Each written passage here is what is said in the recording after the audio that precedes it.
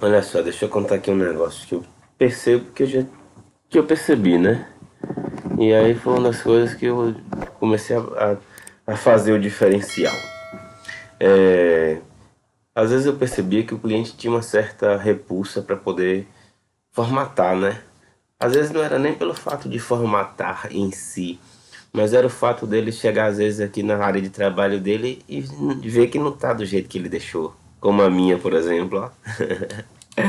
Tá vendo aí? Aí ele ficava emputecido, porque quando você entregava para ele entregava todos aqui normal, tudo certinho, né? Aí eu comecei a perceber isso, que tanto o cliente que é o backup, né, de todos os arquivos, tudo normal, quanto ele quer o backup às vezes de alguns programas dele, né? Por exemplo, o pessoal da Receita mesmo, eu trabalho muito com o pessoal de escritório de contabilidade. Pense, é um trabalhão, viu, velho? Porque aqueles programas vivem dando trabalho e você tem que fazer backup de tudo. O bom é que as coisas estão facilitadas.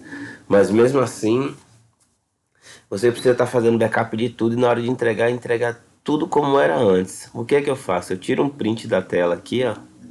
Tá, tirava um print da tela e aí guardava em um arquivo Paint. Vinha aqui nessa parte de usuários ó, do computador, sendo o usuário administrador. Vinham aqui nela, ó, e copio todas essas pastas aqui, ó. Que em geral, as pastas principais, que em geral você está copiando quase todos os arquivos do cliente, entendeu? E alguns outros programas aqui nessa parte é que você tem que prestar atenção. Ó, isso aqui pode ser tudo pepino aqui, viu? É o que que acontece, mas aqui tinha um diferencial, às vezes que a pessoa enlouquecia. Olha só isso daqui, meu irmão. Favoritos. Olha só a quantidade de favoritos. Percebe isso aí? Tá vendo?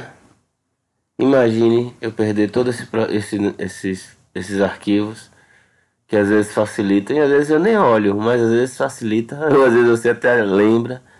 E tem coisa que tá guardada aí que serve bastante. E sem contar as que estão aqui em primeiro. Eu sempre sincronizo minha conta no Google.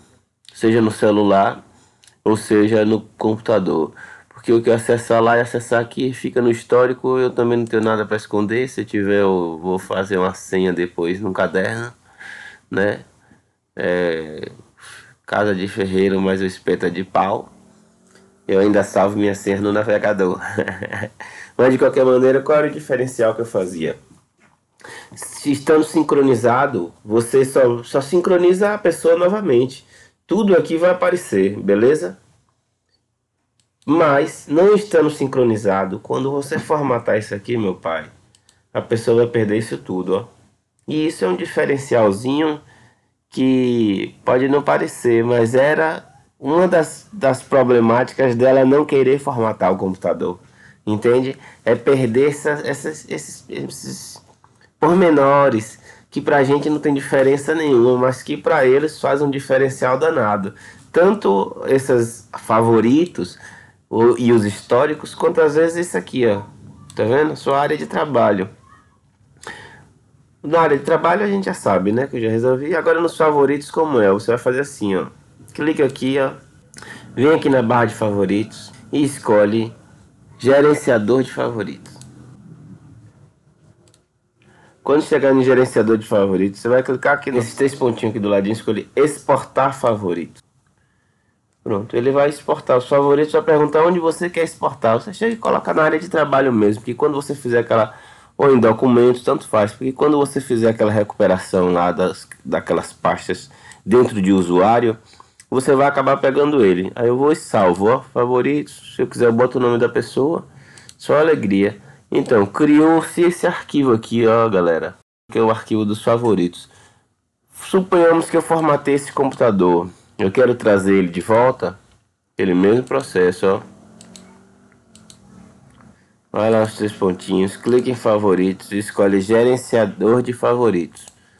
Quando ele abrir o gerenciador novamente, você clica nos três pontinhos e escolhe importar favoritos. Ele vai abrir o local que você quer importar. E o arquivo é esse, é só clicar em abrir. Quando você clicar em abrir, aqui eu cliquei em cancelar, né? Ele vai... Opa, olha o celular querendo dar pitaco, dar dica. Quando você clicar em importar e der um ok, todos eles vão estar de volta. Lembrando que eu estou dizendo isso para quem não está sincronizado. Para quem já está sincronizado, é só ele sincronizar novamente, é só ele acessar novamente sua conta Google que ele vai voltar. Beleza? Não estando sincronizado, tem que ter cuidado. São esses pormenores que faz toda a diferença na hora da formatação, beleza? Sua alegria foi uma dica básica e rapidinho, só para vocês entenderem que isso tem que ser feito antes da formatação, viu, gente? Não esquece não, que senão depois vai ficar só o cliente chorando no pé do ouvido. Meus favoritos. Igual esse rapaz aqui, ó. Tá vendo? Já sabe, né, galera? Oh, pelo amor de Deus, curta, compartilhe. Só alegria, até a próxima. Tranquilo, galera? Dá a dica aí de vocês no comentário e fala aí direitinho, porque eu quero ouvir a opinião de vocês. E já sabe, né? Curta, compartilha, chama mamãe, vovô, titia, vovó e só alegria.